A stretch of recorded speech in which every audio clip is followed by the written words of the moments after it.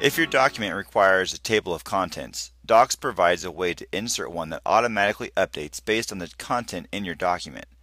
In this lesson, I will show you how to insert a table of contents and how to make sections of your document appear in the table automatically. The way the table of contents will link to sections of your document is by defining headings that you want to represent a section.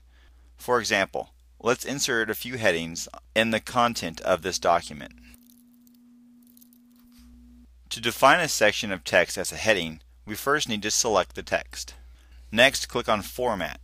If I hover over the Paragraph Styles option, I can select a heading.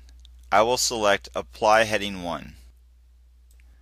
If you wish to modify the text formatting of Heading 1, simply make changes to the text and then select Updating Heading 1 to match.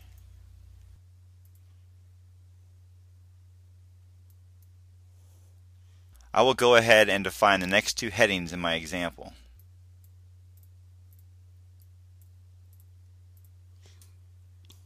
Now that I have three headings defined, I can insert the table of contents. In this example, I will insert it at the beginning of the document. Place your cursor where you want the table of contents to be. Then click on Insert and Table of Contents. As you can see, the table of contents has been inserted and automatically generated based on the three headings I defined. If I add any more headings to my document, I can click on the Refresh button to update the table of contents.